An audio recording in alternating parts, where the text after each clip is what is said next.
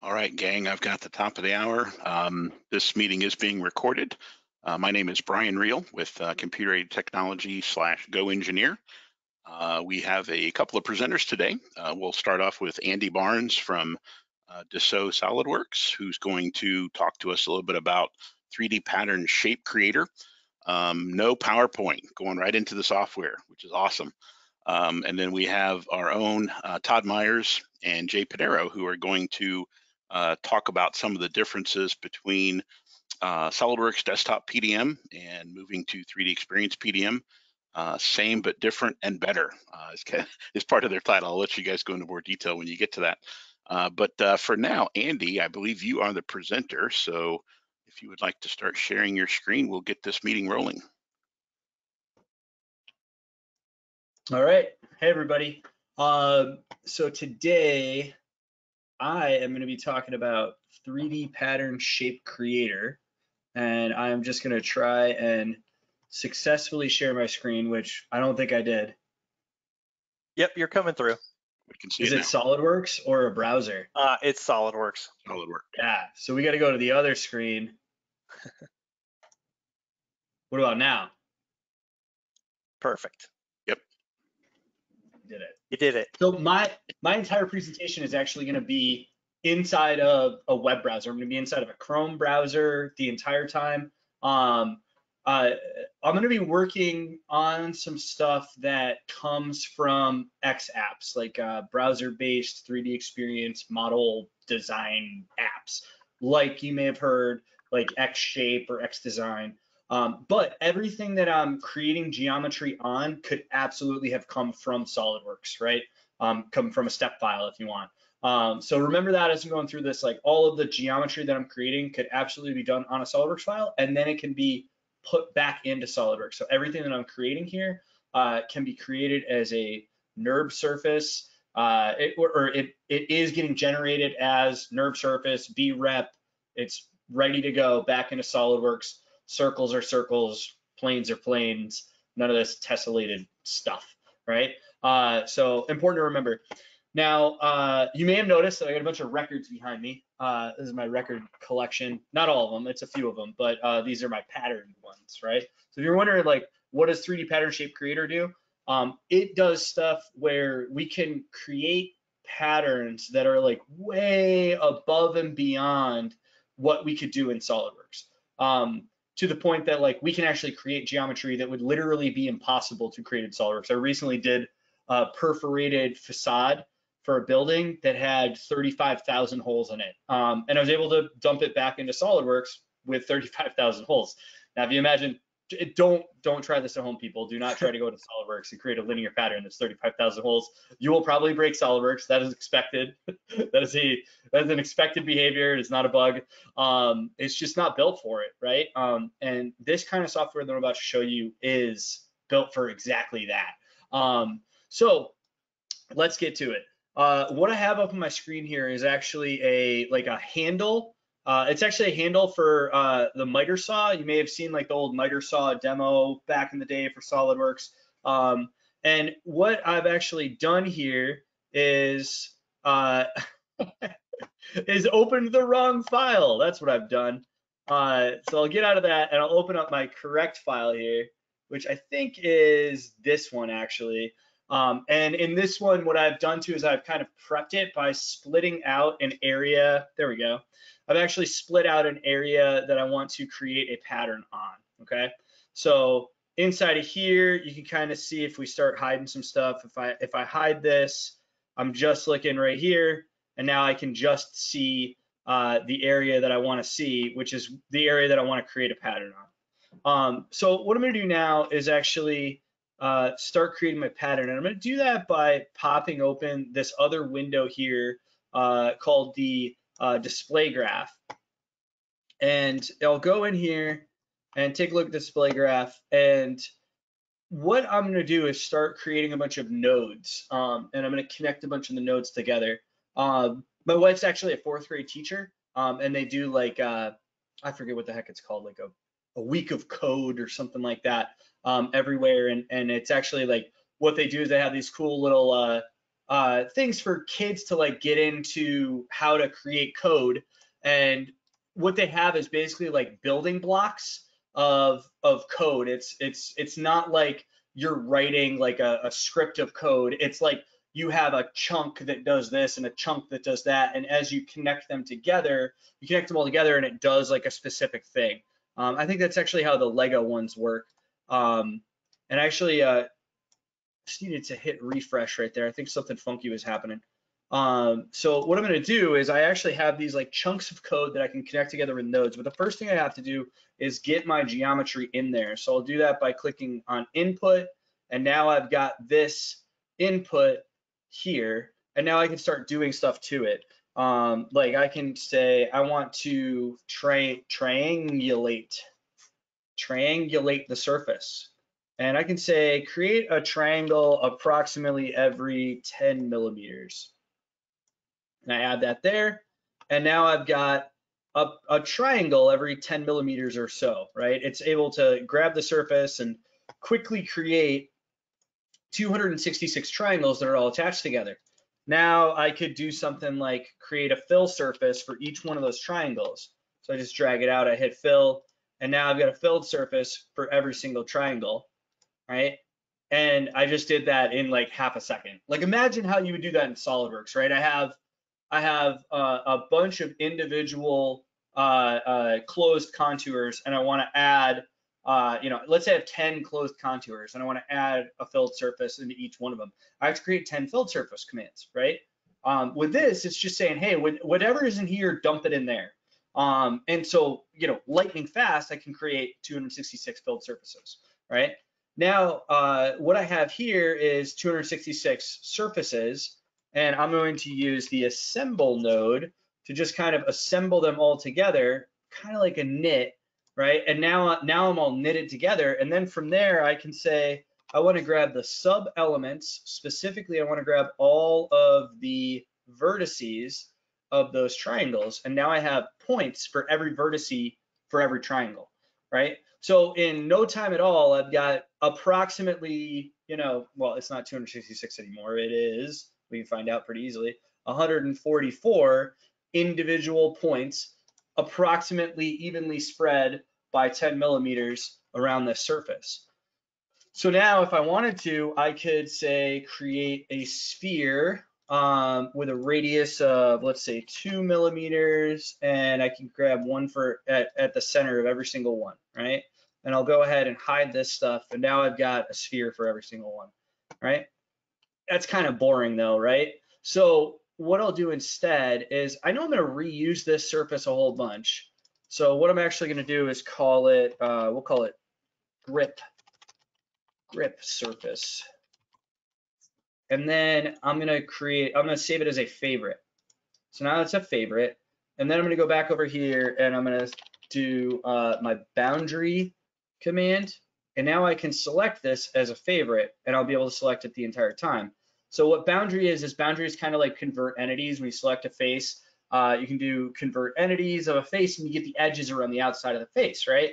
So now I've got these edges, and what I'm going to do is I'm going to tell it, why don't you grab the distance between all of these points and the edges?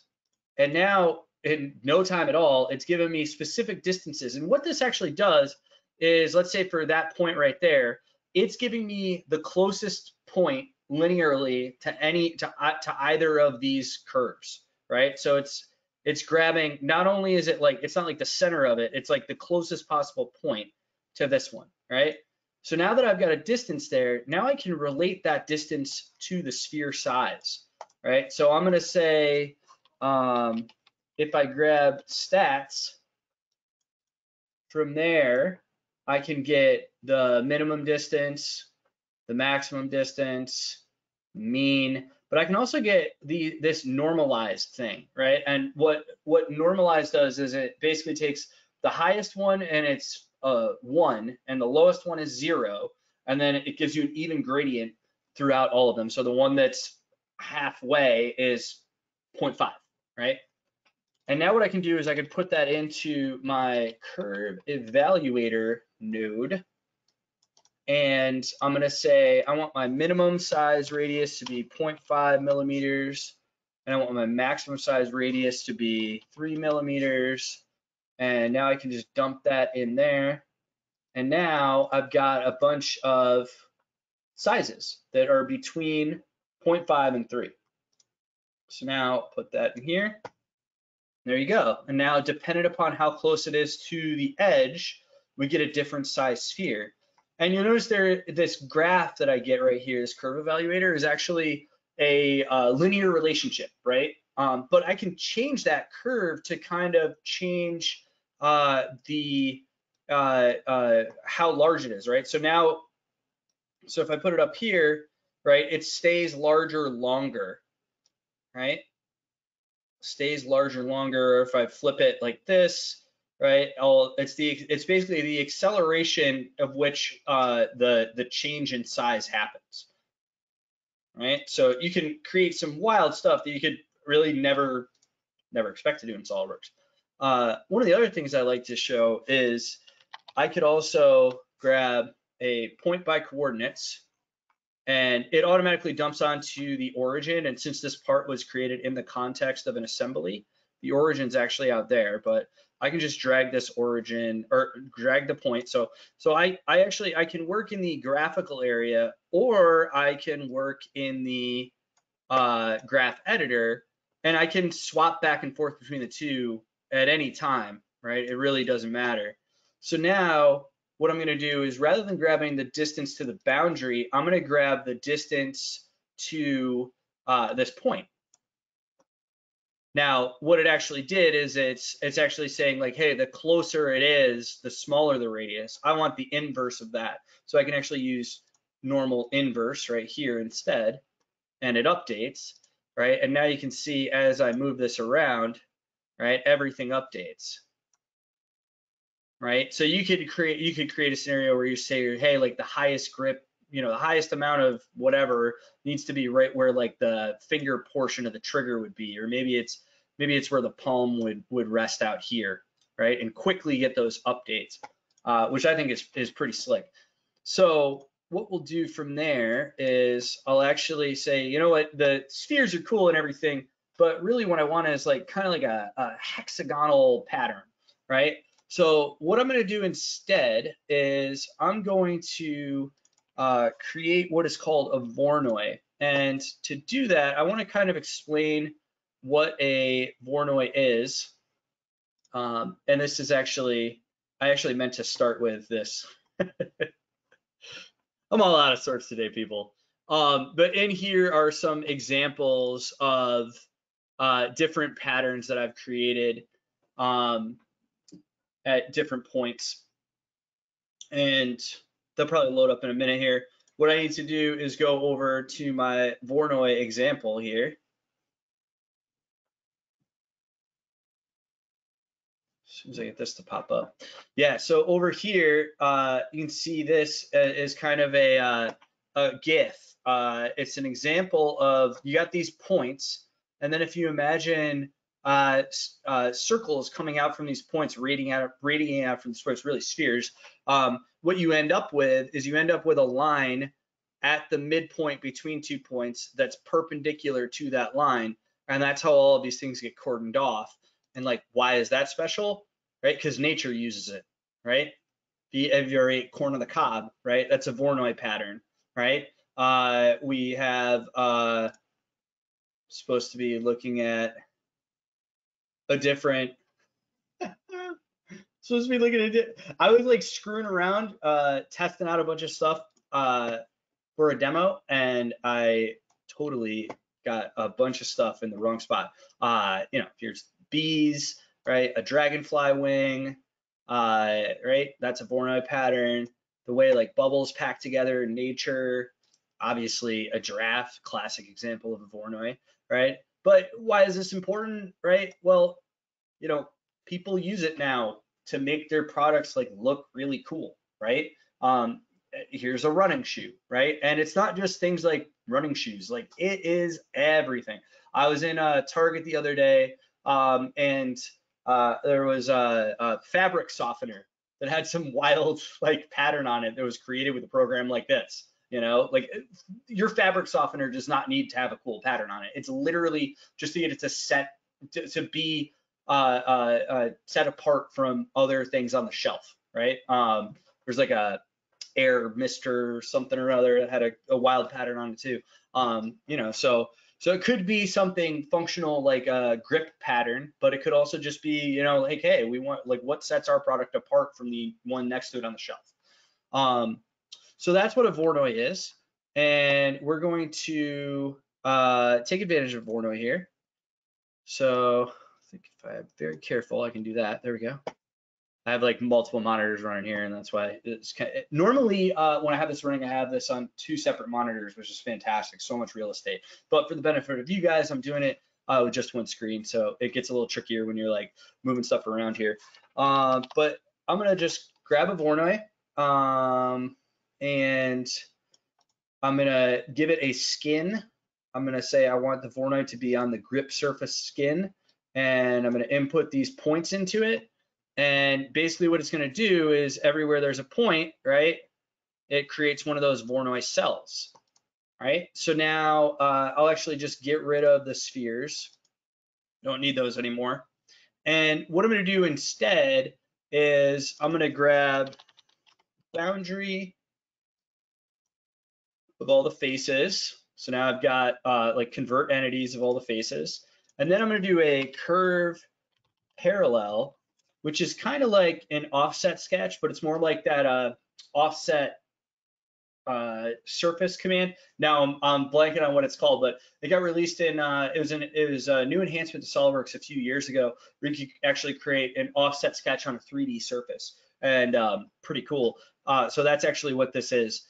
And what I'm going to do with it is I'm going to control the offset of each cell by this. And I'm going to say I want the smallest offset to be 0.25 millimeters, and I want the largest one to be 2 millimeters.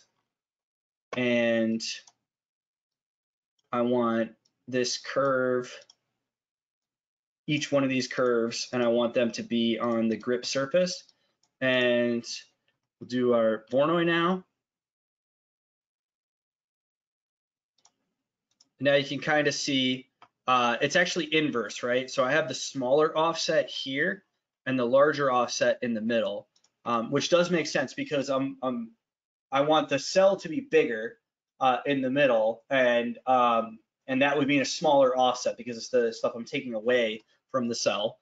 So no big deal, just like I did before with the spheres. I just say rather than do the inverse, use the regular one, right? And it'll rebuild.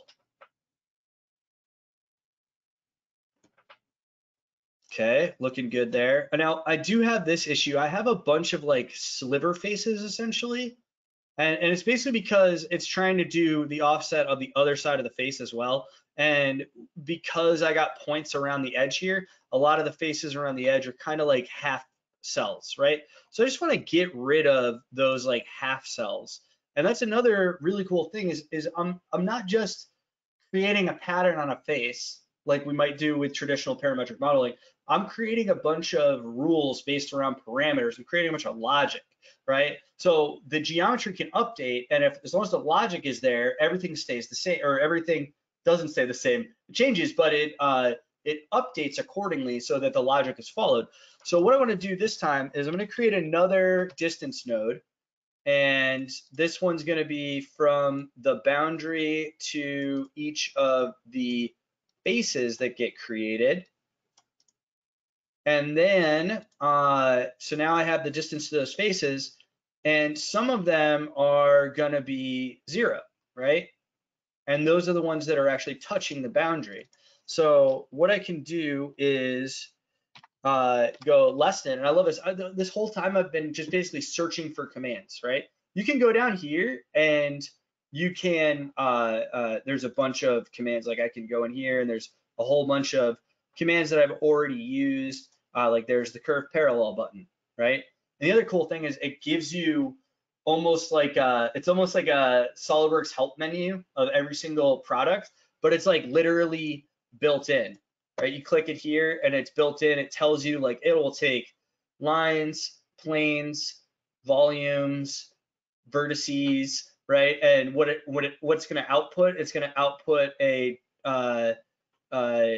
distance, right? It's going to output a distance, and optionally you can also give it a direction. So you could say distance in a particular direction, like the distance in the x-axis or something, right? So anyways, as I'm just typing stuff though, it's smart enough to know that when I type less, we don't have a button for less, but we do have one for inferior or equal, right? So that's what I'm going to put in. And I'm going to say if it's inferior or equal to 0.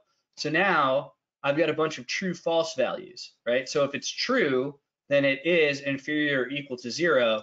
And then what I can do is I can run a dispatch on that to basically say, okay, use this as the index and then give me these faces. So now everywhere where there was a true value, I get an empty node, okay? And now I can simply say, grab this and input it into here, and anything that was coming out of there is now going into here, and now these ones are gonna go away, right? So now everything that's touching the edge is no longer there. I don't wanna create an offset for the things that are touching the edge, right? So now I've created a rule for that. And last thing I'm gonna do, not the last thing, I'm gonna do a bunch more actually. I'm gonna do way more things than I have time to do. But I'm gonna do a split, and a split here works just like a split does in SolidWorks. It's like a split face. It's actually, split is actually more like a trim command than it is like a split face command, I should say. Whoops. I actually wanted to do that one, I think. Yeah, because that one already has the empties in it. So now I've got just the faces, and now I'm going to create another one of these, and I can do that by just saying duplicate. And this one is actually going to be for the thickness of each one of these. And I'm going to use the inverse this time. And I'm going to say thick surface, and this is going to be my distance value, and that's going to be a surface. I know that it always goes the way that I don't want it to. It always points inward, and I always want it to point outward.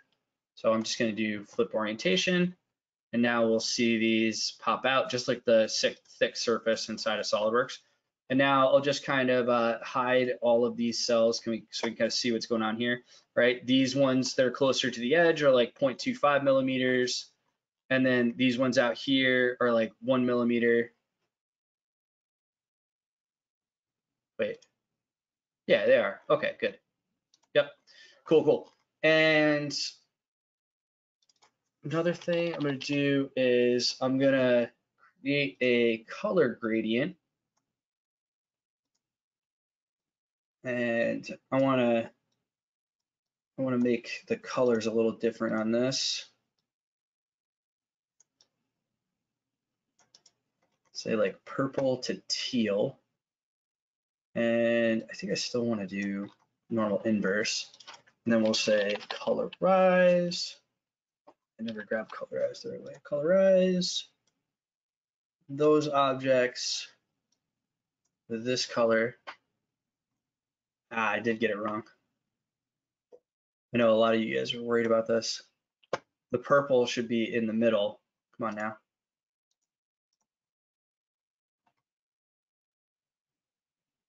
Oh, did I get it wrong again? There we go. Yeah, the purple should be in the middle. Come on now. Cool. So now if I go back and show this point and I start moving this point around, a little slower now because it's got to do a lot more stuff, right? It's got to create a Voronoi, it's got to do an offset of all those edges, split them, and then create the thickness, right? But you can see how I might be able to do that, right? And you think about how long that would take in SolidWorks, right? A lot longer, right? So, and I can also say like, okay, now I want to do like a pretty huge change, right? This literally changes everything. So now I'm basically making everything smaller.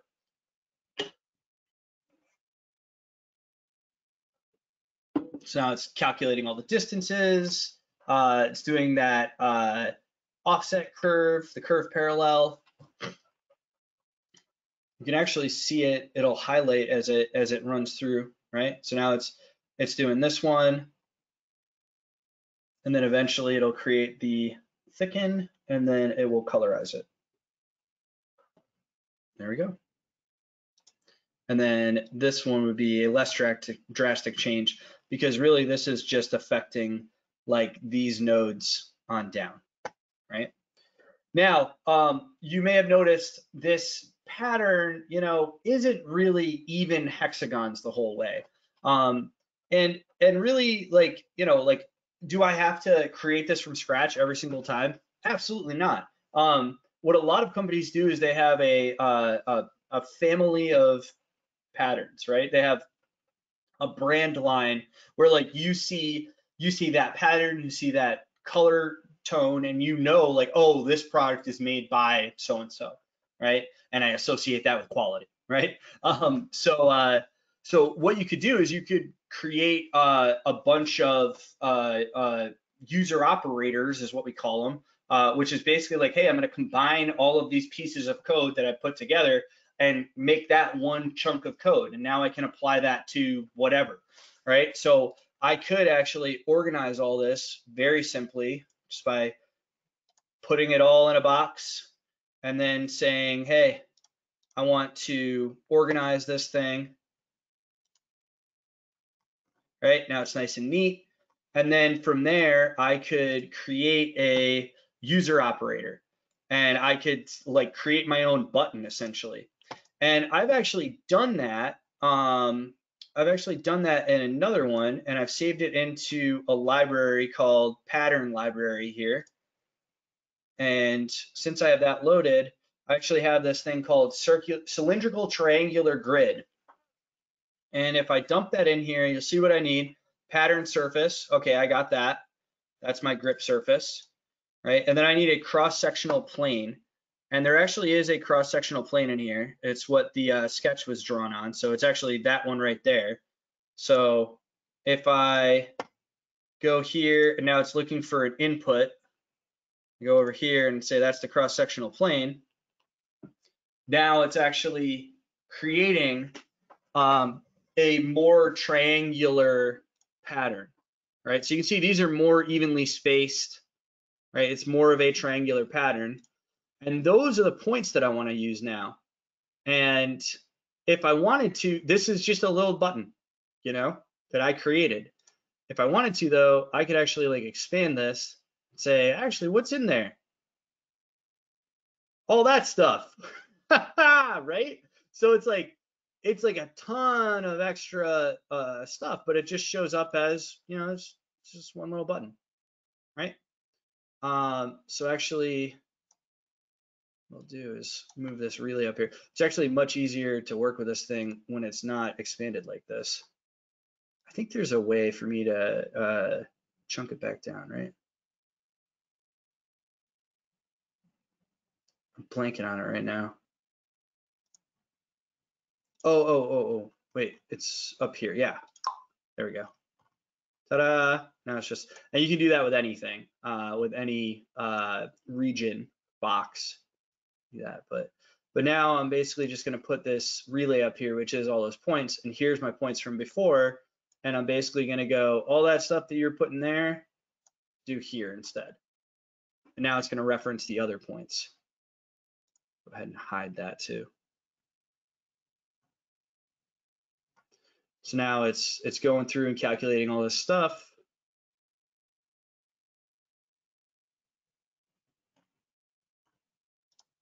I think it is. Maybe I got screwed up.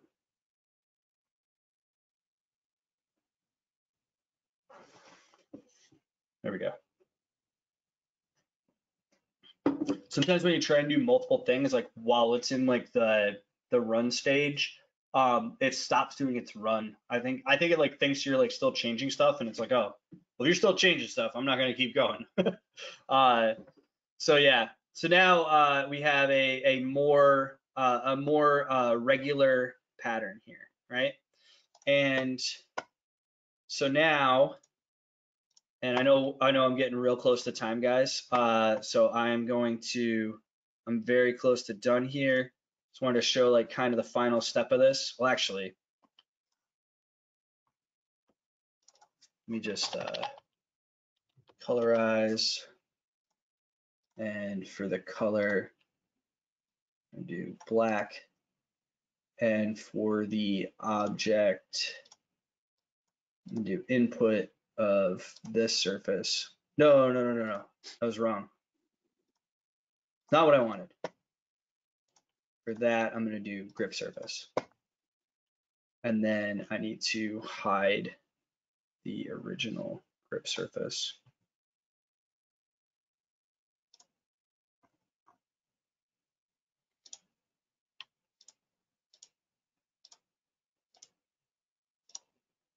And it's empty because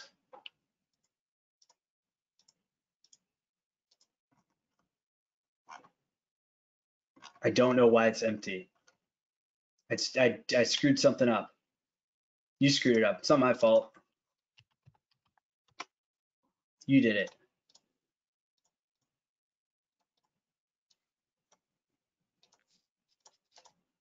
Doesn't matter. Nothing matters. Nothing ever mattered in the first place. All right. Last step. This is important. What we're seeing in here is everything, every instance of everything that was ever created. And what we want to see is just what we want to see in other physical products and other programs like SolidWorks, like XDesign, like Xshape, is just the stuff that we tell it to see, because it's not built to see, 30,000 faces. It's built to see, a smaller subset. So what we want to do instead is add a publish node to just the stuff that we want to end up seeing. And now I can click save.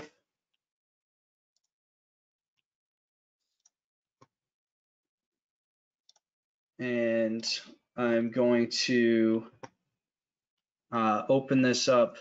Yeah, new handle B. I'm going to open this up in Xshape, make a couple changes just to show you that all the changes will actually happen. And prove that it will indeed update in front of you in a browser without having to install anything. And all the updates always happen automatically. I don't have to worry about updating my program or installing anything. I absolutely love it. All right, so now if I went back here and I said, hey, I want to change this sketch.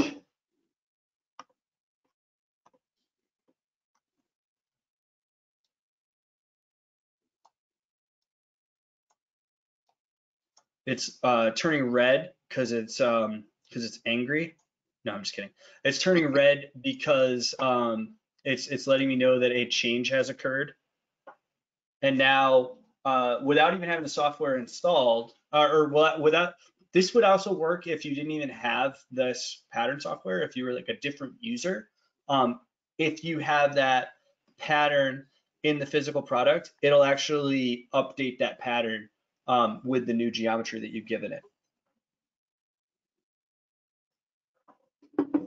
It just has to go through the amount of time that it would take to like do the whole thing, right? So I thought this would go a little quicker. There we go. And then I could also change my my sub D here. Do something like this. And then that'll update. So what say you on the webinar? What do you guys think of all this? This is Brian. I don't know what I think right now. My mind's kind of blown into 7 different directions with all this coolness you're showing here. But yeah, if anyone of attendees have questions, you can certainly fill out the question box and submit those. We don't have any yet, so maybe they're just as speechless as I am. Yeah. It's it's Well, amazing. hey, Yeah. I'll jump in then if no one else is going to help themselves, and maybe this will get the ball rolling. But this stuff is incredible, and my background's product design, so the amount of time we spent trying to make something look natural was off the charts. To do this in a few steps is going to bring that it's going to catch your eye. It brings that natural feel to whatever it is, right, that you're trying to modify. What I got just a couple questions, and if someone asks Sure. a question, I'll step back. We've got a phrase that we say in the family when we didn't make enough for dinner and we have guests over. It's family hold back. So I'll hold back if no one else wants to help themselves. But what is the hotkey for pulling up that search when you're in that field without having to go down to the bottom? You click in the field and you just like literally start typing. Just a mouse click. Okay, yeah. Awesome. When you've got the pattern going there, and you were referencing the point that you had located roughly in the center, and that's going to give us more of a random shape, not symmetric across the sides. Yeah. Have you ever set it up where something is symmetrical and the reference is in a central location? Do you see the patterns become symmetric naturally, or is there some randomness without using a random node? So you can, if the geometry that you're creating it on is symmetric, then if everything's symmetric, then the pattern will become symmetric. So if all the points that go into the Voronoi are symmetric, it will be symmetric. Okay. Are you referring to that initial like triangulate node that I used? Yes. Okay, sorry. Yeah, so for the triangulate node, I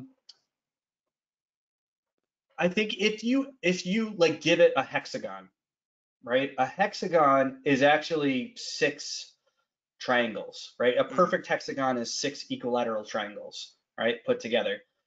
So if you like gave it a hexagon, then I believe it would end up being perfectly symmetric. If you gave it a square, I don't think it ends up being perfectly symmetric, even though it could be. Like you could divide a square like this, but you don't end up with an equilateral triangle at that point. You end up with an isosceles triangle, and it's trying to create an equilateral triangle.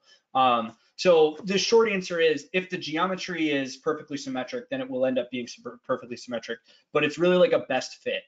Okay.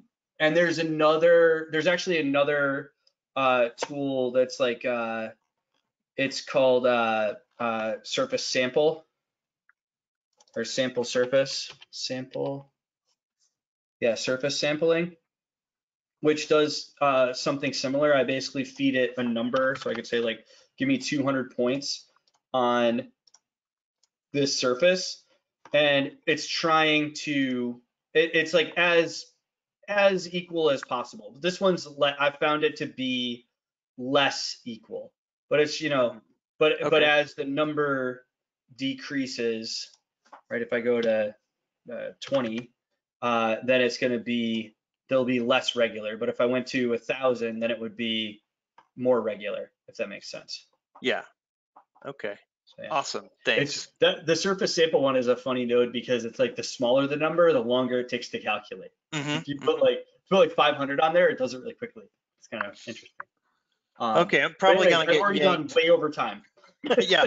Thanks. Well, we wanted to have questions, but okay, Brian, do we have any questions come in, or? No, we do not, but those were good questions that you asked. So all right. we got some more information out of it. So yeah, Andy, this is awesome. If you are good to pause, I'll switch over to Todd. Sounds good. Thanks, everybody. Right. Thanks, Andy. Yeah, appreciate it. Okay. All right, Todd, I'm making you the presenter. All right, cool. Share your screen when you're ready. Oh, which screen am I sharing? Oh boy. Let's see here. We see a browser. That's a Chrome browser. Todd, okay, perfect. All right.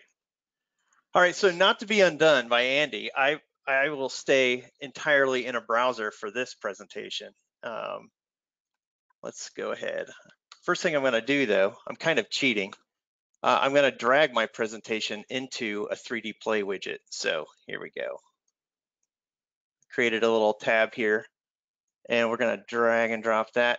It is a PowerPoint, but your results may vary if you're trying to present this through 3D Play, depending on the font and how it's structured. But anyway, here we go. All right, so Jay, sorry I didn't put you on this slide, but Jay is my wingman. I'm Todd Myers, application engineer here at Go Engineer, and my angel over my shoulder is Jay Pinero, who is a PDM expert among being an expert at pretty much everything else.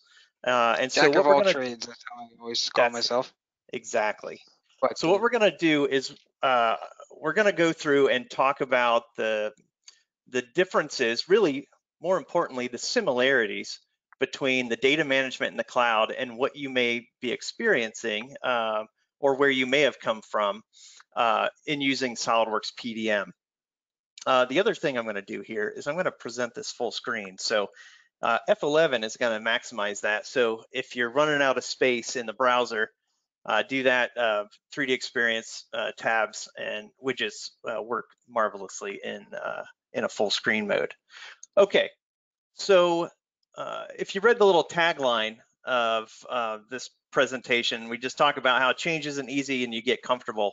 But if you weren't the one making the decision to go to the 3DEXPERIENCE platform for your data, or you did and you still aren't sure about how to do things, this is pretty much for you.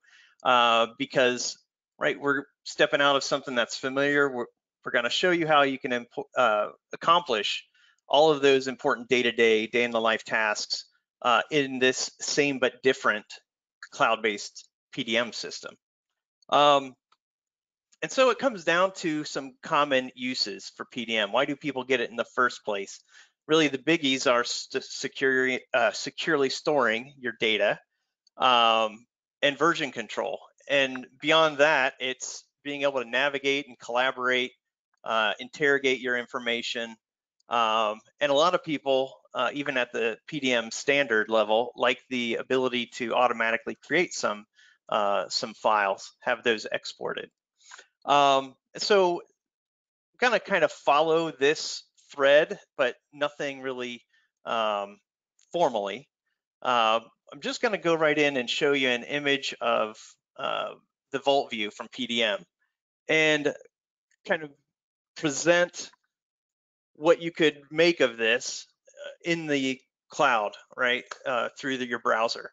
So here we've got the Vault view. We're seeing Windows Explorer at the top, running that with the all your data. You've got your preview window in the bottom left, and then there's all of these windows that you can tab through, right, like preview, data card, version, all that, bill of materials contains, where used.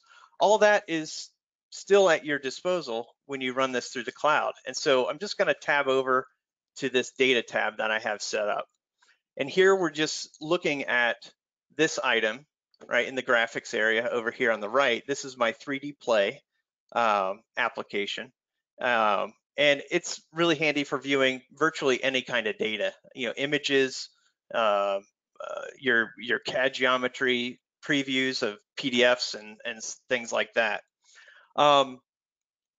And this is what I'm calling this is called the bookmark editor.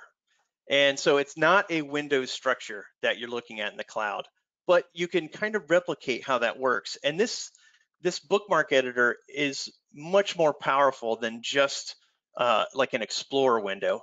All of the tools that you need to progress that data through a workflow, to share data with other people, to edit the properties, all of that's available from this interface. So you can expand assemblies, we can drag and drop other information into this 3D Play. You can pan, rotate, zoom. You can even do little exploded views and see how this, expand this to get a good idea of what's contained inside here. Another really handy tool within this is being able to filter. Now, we have presented on searching earlier this summer. Randy did a great presentation on how to find your data, since it's not in like a browser friendly or a like a database that is set up in Windows Explorer. We use search and we use bookmarks to find our data. We can also get more information and filter those results by using what's called a tag.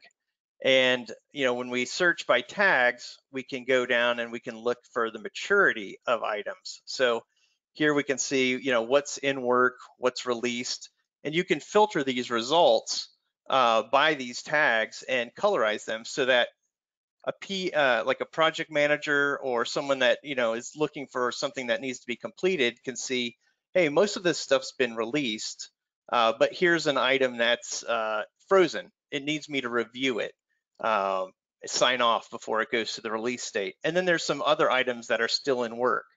So it's a great handy tool for getting not just information about what's contained in your assembly, but it's great at seeing the state that it's in.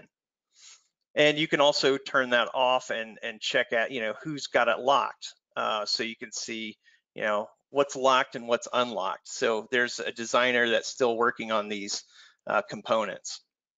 All right, everything else is available to be modified or revved, but just a good comparison to being able to preview that information. Another thing you might want to— Before you go to that, Sure. There is an advantage and to the cloud-based, and that is that in PDM on-premise, if you don't have a local version of the file, the big preview below the in the other interface you had shown doesn't work. Mm-hmm. When you go to click on the preview, it actually has to go get the file and download the file locally, which doesn't have. Obviously, this is all cloud-based, but you get that preview without having to worry about local versions of files. Right. And I wouldn't have interrupted you if I could have found my mute button just a half a second sooner. So No, it's my totally apologies. fine. No. It's totally fine. The other nice thing, since we're on this topic still, is that you can, click through here and you're going to get a highlight view of where the component actually is in the assembly. So, you've got more interrogation tools, right, for your data. While we're still in here, I wanted to look at the data cards. So if you're familiar with data cards, let's go down here and take a look. So data cards, right, in PDM. Coming back over here, that's as simple as clicking on the info button or clicking on the file, doing a right click and saying, edit properties. So this is where we can see all the information that you want mapped from SOLIDWORKS into the data card that's being managed in the cloud. And you can also push information from the cloud back into the SOLIDWORKS files. So we've got some functionality that your admins can set up to push and pull that data back and forth between SOLIDWORKS and where it resides in the cloud. And we'll look at some of these other things here too in this properties tab in a second. Let's see here. If you needed to communicate some changes to a colleague, you can even transition this to create markups. So you can draw on screen. You can even turn this into a tool called 3D Markup, and you can create permanent views of the assemblies and the structure and notes. So that's another benefit to doing it here, is that you can create permanent objects that can be used to communicate changes that need to occur. And you can drag these assemblies into other viewing tools to compare the revs. So right here, I just wanted to look at looking at the versions. If we go here to, with this selected, I'm gonna take a look at the versions I've got, or these are minor revs. So depending on how you like to work, you might want to be creating minor revs between major revs, and you can actually drag these into that viewer as well. So you can see like where this started, and then you can drag it and see, what kind of was added step by step. If you used documentation to control what's changed, you can actually reference those changes too and see the history and the notes that people asked or entered. into those transitions. Let's see here. Another nice thing to do here is dragging this into the compare tool. So here I've got a tab I just named compare. And here's our app. I'm going to maximize that on the screen. And I'm just going to drag that assembly into compare. It's going to ask us what we want to compare. I want to compare different revisions. So I'm going to compare the latest to the original and say OK. And then say compare. So any additional components that were added or removed or modifications to components throughout the process are going to be called out graphically so that you can, navigate and ascertain, what has happened between Rev X and Rev X2, right? And all this through the browser, and everyone that's connected to the project can do this on their own to get a good idea of, the progress that the project is making. If you need access to the bombs, all right, so there is an included tool called Explorer. And I know I'm getting close to time here too. With this, you can get a CAD bomb. So it's very similar to just getting like a list of all the included components, but it's not giving you instances. So it's just showing you each different component in the assembly in a graph. And so then you can, I don't want to filter it, I just want to add it. And then you can export this bomb to a CSV file to be shared with someone else on the team. And then you can also copy references or paste references to the data from here. So if we take a look at these properties here, we can see in the properties we've got a place for specification documents, or you can paste attachments. You can upload directly from your drive and it's going to attach it here. And this is all going to become searchable when you look at what is related to these assemblies and the components, because we can see the parent and child relationships. We'll see that anything we attach to it as a reference is going to be able to be found when we explore the relations. So all that to say, let me come back here and show you what I'm talking about. We have this relation explorer.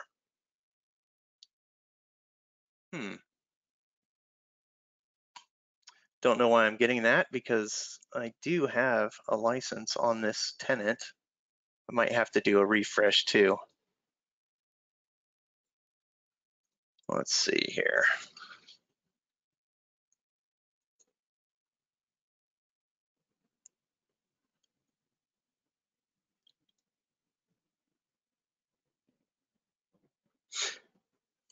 Okay, let's take a look at the relations for this guy.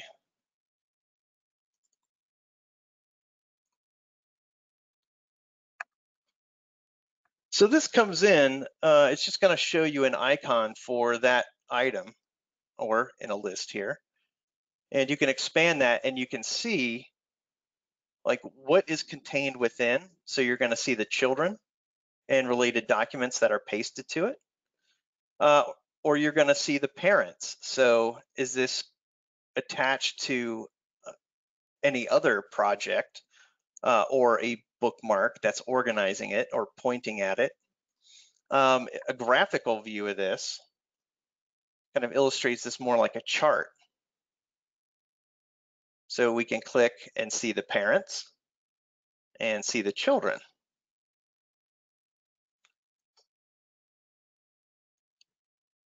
So as this is an assembly, we would expect to see all the components in that assembly, and you can see this kind of gets a little interesting to navigate, which you might want to switch to the graphical view when it gets a little bit more complicated.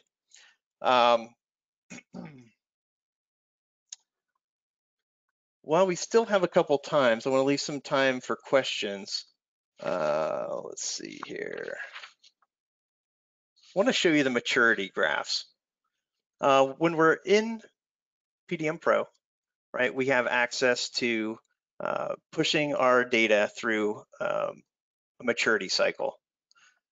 And here we can see an example of that. All right, so you've got different states that the data can reside in, and then you can set up different processes or approvals that it has to go through to get to released. We have a similar yet different, same but different functionality here in the cloud. We have a simpler workflow. This is not really editable. It's configurable. And when people see this, they're like, well, there's only a few states on there. And that's true, but virtually everything that you need to do in a workflow can happen by attaching a route to your review and release process. So just with a piece of data here, going from in work to frozen, you can click this here and it's gonna say, all right, I'm gonna move that to the frozen state. Another maybe better term could be calling this in approval. You could change the names of these. So that's one of the things you can configure. But really, controlling how this moves from frozen to released can be handled by attaching a route to it. And so here you can get the sign-offs of your engineers or your admins or your purchasing department. And you simply attach that to the process, and then each person is going to get a task if they're connected to this. Hello, trying to pan this over here. Each person that's on this workflow is going to be pinged when it's their turn to review and sign off. So that was a lot to pack into 15 minutes there, but just wanted to highlight at a high level the similarities that between the cloud PDM and what you may be familiar with through PDM Professional with SolidWorks and a local on-premises solution. So yeah, thanks, Todd. We do have one question if you want to try to answer this for us. Sure, yeah. It came from David. He's asking, is there a mechanism to demote from obsolete to released or released to something editable? There is. It's going to be set up through the admin tool, which is called the platform manager. And you would set up certain rules. So there are rules that you can apply to progressing along that workflow in either direction. And so you can reject anyone that is below a certain level of permission. So we assign people. Yeah, we're gonna just search for one here. Physical products.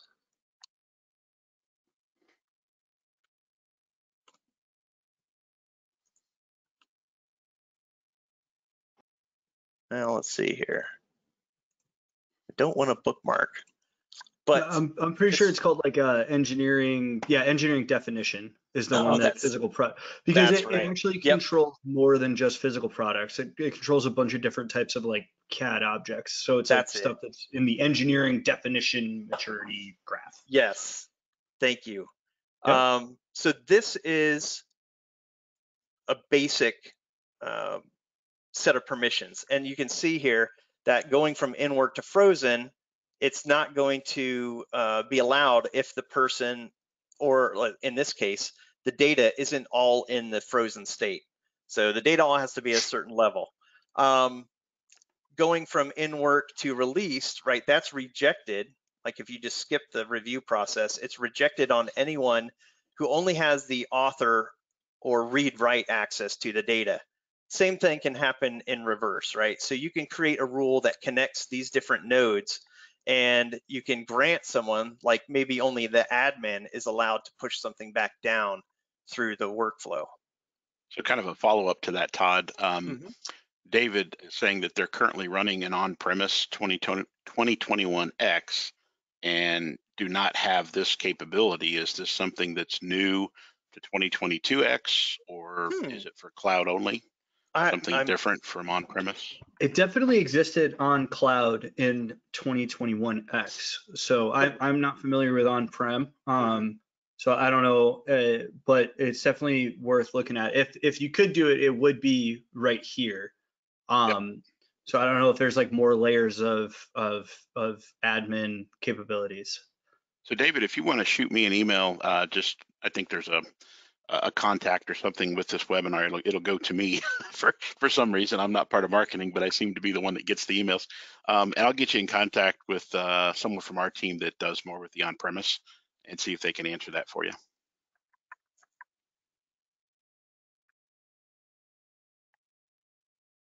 All right, those are the only two questions I saw, guys. Okay.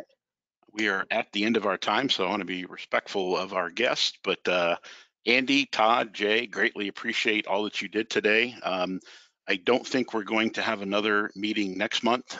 We've just decided it's too busy and stuff to try to fit in, and waiting on some other information that hasn't come in quite yet to share it with you. So this will probably be our last one for 2022, but we do hope to get this series started again early in 2023 and bring some new content. So the guests that have attended, if you have other suggestions or ideas that you would like to see next year, share those with us, and we'd be happy to get that put together or find someone who can speak to those particular topics. So again, guys, thank you, and everybody have a safe holiday season coming up. Thanks, everybody. Thank you.